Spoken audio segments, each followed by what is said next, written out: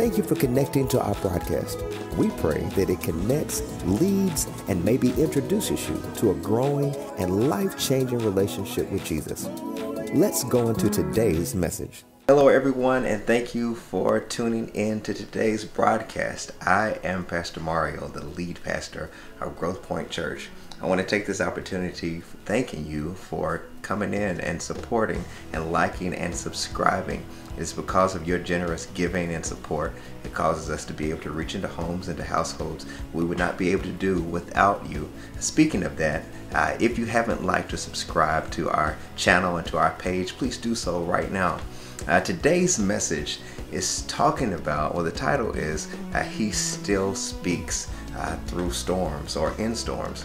And whether you're in a storm right now, whether you came out of a storm, or whether you might be going into a storm, sometimes we're so focused on the storm that we're in or the storm that we came out of that we don't think that God is speaking in the midst of it. And a few years ago, when we were in Mississippi, our family went through a major storm that at the time we couldn't really see God. But had it not been for the storm, I don't think we would have seen God. So there's some storms that you might be experiencing in your life that if it wasn't for that interruption, if it wasn't for that brief season, or sometimes an extended season, you might not know what you know without that storm. So that's where this message comes from. For the next few weeks, I want to talk to you about how in the midst of storms, sometimes if you still yourself, you'll find that He's still speaking. Let's go into today's message.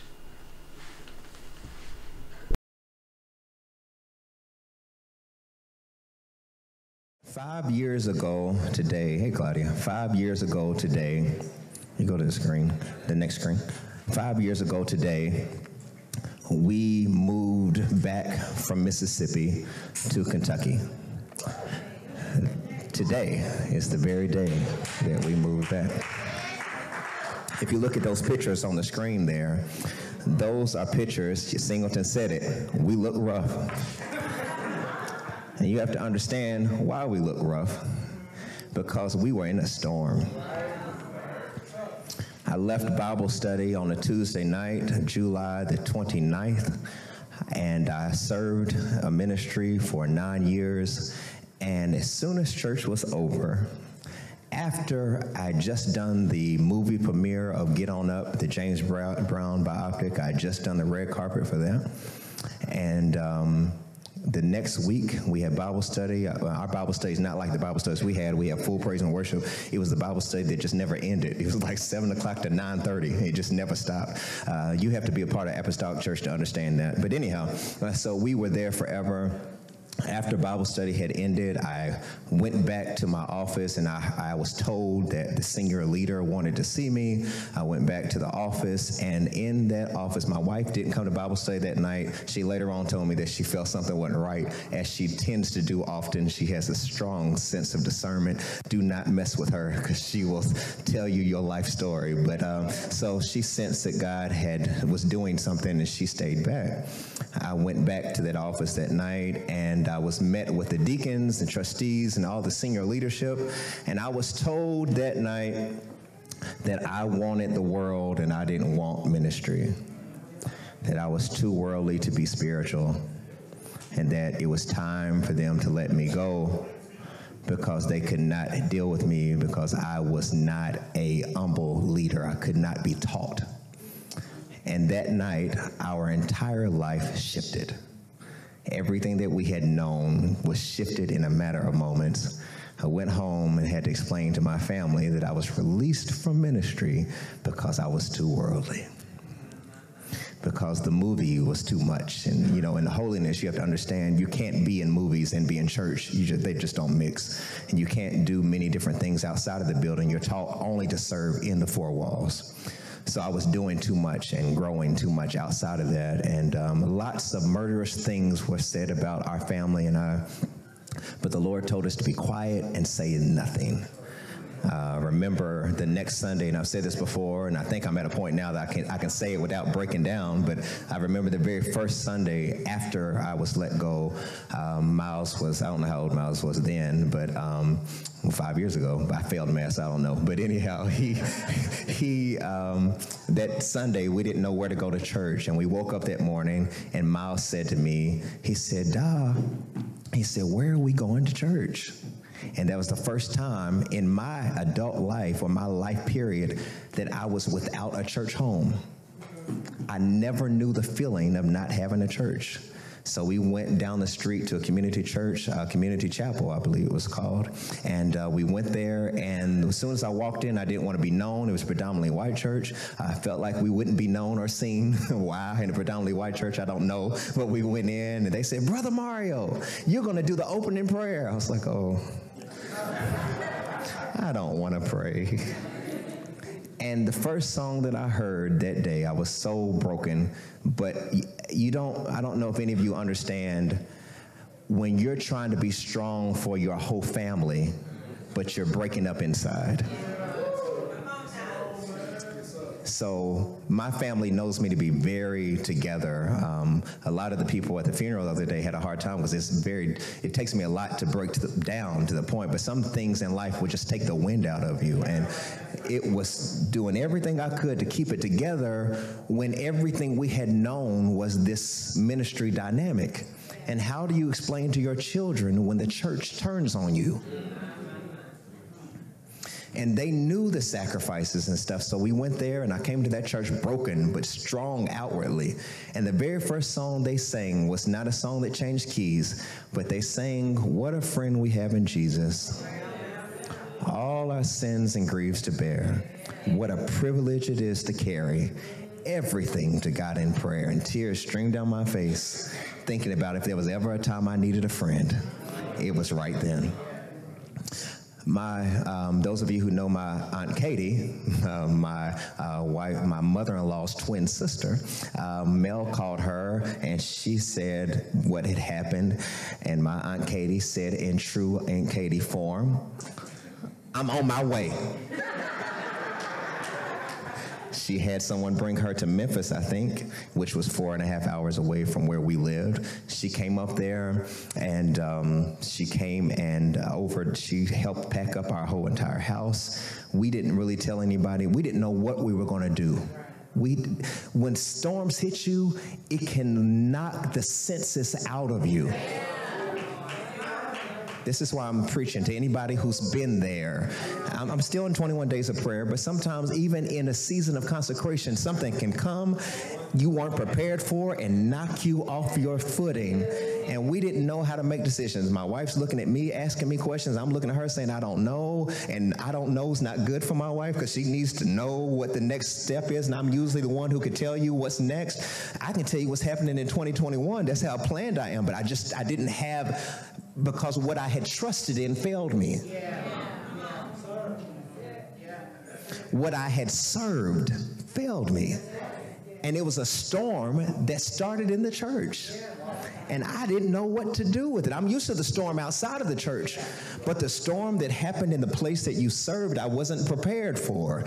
And it knocked me off it just threw me off. And so we didn't really tell anybody. Finally, we said, well, our phones had gotten disconnected. It was just a lot of things that were happening at a short span of time. People were saying things in the community and calling and asking, was it true? And I was like, I just can't get into all that type of stuff. It was a lot. My children were going to school, having to hear lots of stuff. Tori was going into her freshman year at Jackson State. It was a lot happening at one time. So we said, we don't know what else to do but to go home. And we don't even know what's going to happen when we get there. We just went home, and we finally decided to come home, and we didn't tell anybody. We didn't make any sudden announcements. I had went somewhere to go get the U-Haul truck that we had hid because we didn't want anybody to know we were moving. Because when you're in a small town like Mayberry, everybody knows what you're doing. So I hid the U-Haul truck somewhere. When I came back from getting the U-Haul truck, there was like 50 or 60 people from the church who had heard what happened and came and said, it's not right. And we came to help you pack because we're sad to see you go. What would have took us hours to pack up a U-Haul truck was packed up in 20 minutes because everybody came, because when something's wrong, they didn't know what else to do but to help us leave.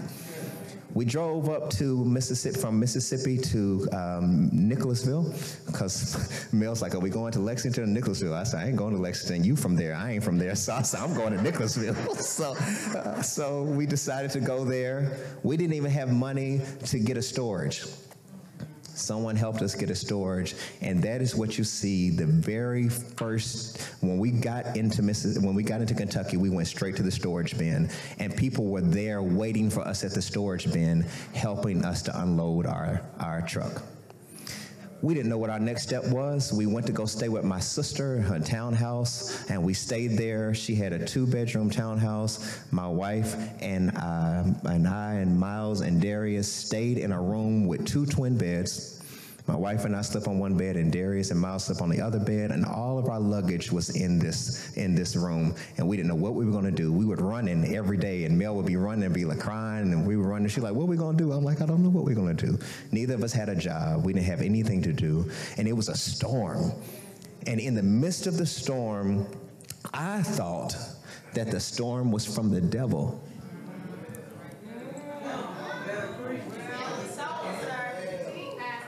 I said all that because you can glorify the wrong person. And everybody was like, what are you going to do? What are you going to say? They were wrong, and all these different things. And all I thought was that it was a person and people and a church.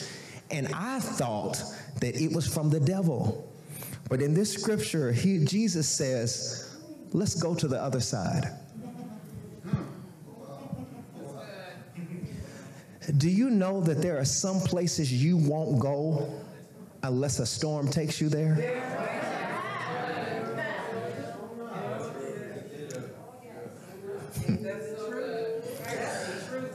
I would have stayed where I was as long as I could have been there had a storm not moved me. I'm sitting here rebuking devils, and he said, it's not the devil. I sent the storm because I needed you to get to the other side. John, the 10th chapter, verse 27 says, I hope I'm preaching to somebody right now, says, my sheep hear my voice. I know them and they follow me. The first thing is I want to say to you, he speaks through your transitions and he often orders your stops. There are transitions that are happening in your life that God is speaking through. And not only is he speaking through your transitions, but sometimes when he stops you, he's speaking through him stopping you. And sometimes we're rebuking what God is trying to stop. He's like, I'm speaking to you, but you've got to be able to acknowledge when I'm speaking to you. Priscilla Schreier says this, stop searching for God's will and start searching for God himself. Many of us, myself included, and if we did a poll right now, everybody wants to know God's will. Lord, give me your will. Lord, what is it that you want me to do? I want to know your will, but none of us say, God, I just want you. If you ask most people, everyone wants to say, I want to know my purpose. I don't know why I'm here. I don't know why I'm living in life. But you don't have a relationship with God, hence you won't know your purpose. But if you have a relationship with God, he will give you your purpose. And for me, in that storm, and in my family, in that storm, we spent so much time trying to wonder why someone would do that to us or why something like that would happen to us, instead of asking God, what are you saying in this storm? What are you speaking? I hope I'm helping somebody, because a lot of you are mad at exes who are really not the issue.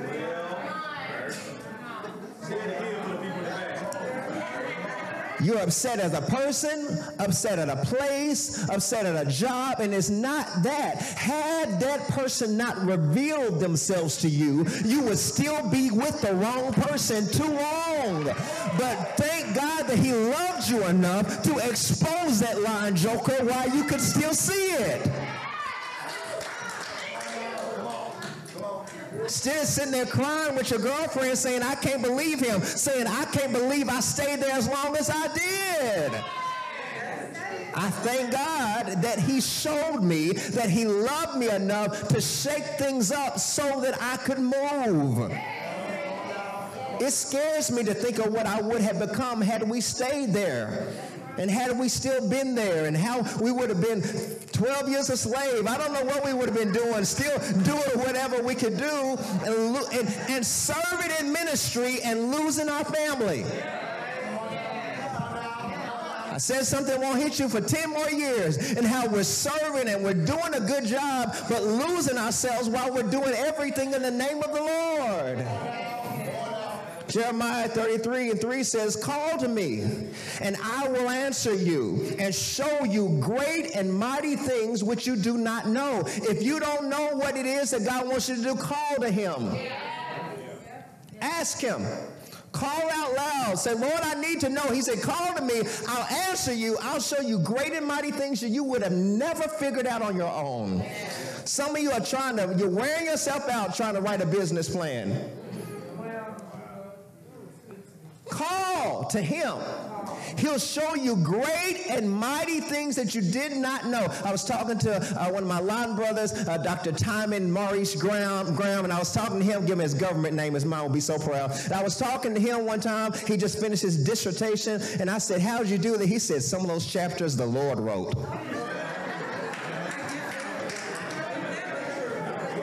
It may not mean anything to y'all, but have you ever got to a job interview and you know you weren't prepared for it? And then you knew they weren't going to call you back, but they did, and said you got it? You're like, Lord, only you did that. Come on, it's the truth. He says, call to me, and I'll open, and I'll tell you great and mighty things that you did not know. I want to even speak right now to I feel just so, Lord help me. I don't know what's going on with me right now this season. But I want to speak directly. Belinda's believing God for something in 2020 to open up her own business. She wants to do that. I just want to put it in the atmosphere that it's going to happen, that you're going to have more clients, that you're going to have to turn them down, and your family will not continue to stay in drought, that he's going to make a way in the wilderness. He's going to give you rivers. He's going to give you multiple streams of income. I just want to speak that in the room. That's what he's going to do.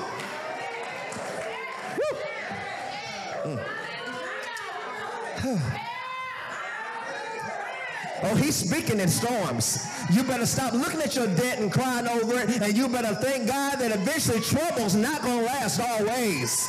You need to find out what you're going to do with the money that's coming. All right. So he speaks to us. My time's almost up. So he speaks to us. Sing with me, I'm trying to act right. So he speaks to us, and what he says to us in this text, what he says, Dr. Glid, is that he says Jesus tells them to get to the other side, but Kamisha, what is so wonderful about him saying get to the other side? Don't y'all just feel something breaking in the room? I just feel something breaking. She got a word, but it's also coming for you too. I'm telling you, y'all better start writing down some things. So Jesus told them, quit it, don't push me. Jesus told them to get to the other side, but the part about being to the other side that we miss, this is what we miss, is that Jesus got in the boat with them. We are so focused on the storm that we forget who's with us. Jesus didn't say go to the other side and I'll leave you by yourself. He said go to the other side, but I'm going to go with you. Storms have a way of making you forget who's in the boat with you. So the thing that Jesus speaks to is while the storm started happening, and it says that as their boats were filling up, and the thing is, this is what's important, Mama Donna, is that one version says there were other boats with them. Do you not know, Rob, that when you're going through something, that you're not the only person going through a storm?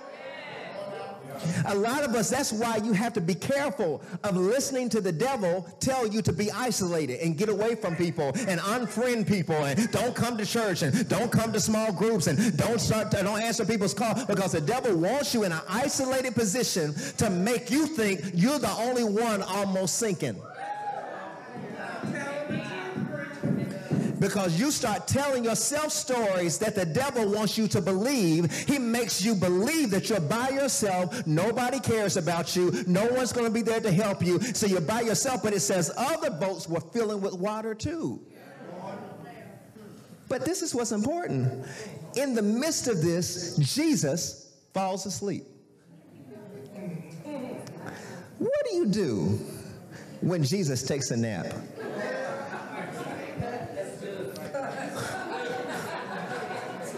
In the midst of what you're going through, he goes to sleep. So 23 says that they sailed, he fell asleep, a windstorm came, filling with water. And the first thing he teaches us about remaining minutes, he says, first thing, settle down. It's real practical. If y'all want something deep, come back another time. He wants you to settle down. Because a lot of times, Joanna, sometimes your distractor will cause you to overlook the deliverer. I'm just trying to do the best I can. You get so distracted by the storms, and I'm almost sinking, and the water's coming, and I'm up to here in debt, and I'm up to here in bills, and I'm up to here in fake friends, and I'm up to here in fake. I can't find a good man. I've been looking. I can't find it. Everybody's on the DL these days. I can't find nobody. I'm sorry. Excuse me. Wrong church. I'm just trying to. If I don't know what to do, I can't find nobody, and I'm just looking. I'm just up to here everywhere, and you get so distracted that you forget the deliverer is in the boat with you. Philippians 4 chapter 6 through 8 says, I hope this is ministering to you. It says, Philippians 4, 6 through 7 says, do not be anxious about anything. Someone say anything. In the Greek, in the Hebrew, it means anything.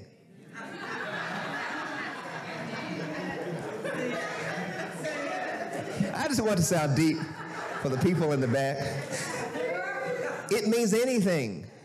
Take everything that you're thinking about right now. Why are you so anxious about nothing? Staying awake at night is not changing a thing. And I'm speaking to myself. My wife and I have been tossing and turning. She's been coughing and going through some. She's better now. She was sick. But I've been staying awake because my mind. And I have to tell my mind, you are not fixing anything by thinking. Go to sleep. Do not be anxious about anything, but in everything by prayer. Why is it that we think about stuff we're not praying about? Come on, church. You ask somebody what's going on. I got a lot on my mind, but we don't pray. He says don't think about it, but pray about it. With supplication, with thanksgiving, let your requests be made known to God, and the peace of God. And this is what we miss. We think P-I-E-C-E. He'll give me a piece of himself. Oh, no. He'll give you a whole piece. I don't want a slice. I want all of it. He says the peace of God, which surpasses all understanding. Has anybody in the room ever had peace that you couldn't understand? Has something happened to you, you got bad news, and everybody came to you to try to figure out how you're doing. And you're like, I'm good. I'm all right. How you feel? I'm all right. Because he'll give you peace that will surpass even your understanding.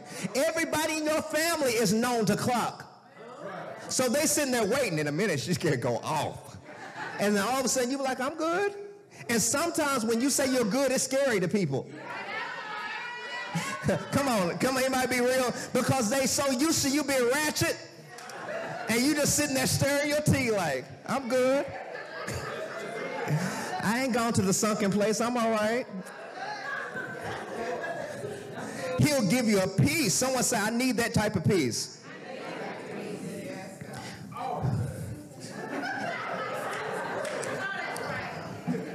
Not only will it surpass your understanding, but it will guard your heart and your mind.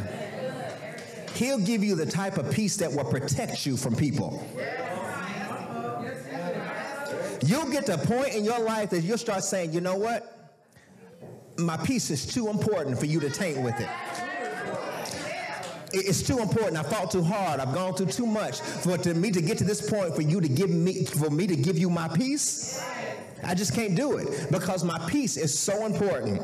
So he says, it's peace. You guard your heart and your mind. The next thing he tells us is that he says the waters were filling and all that type of stuff. He says they woke him. He said, Master, we are perishing. And he awoke and rebuked the wind, the wave and the waves, and they ceased and there was a calm. The next thing he teaches us, stay woke.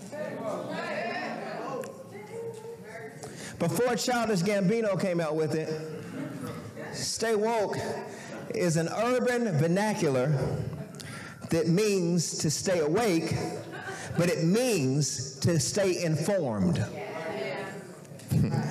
For y'all who went to a song, I'm going to explain it to you. I try to spiritualize your mind.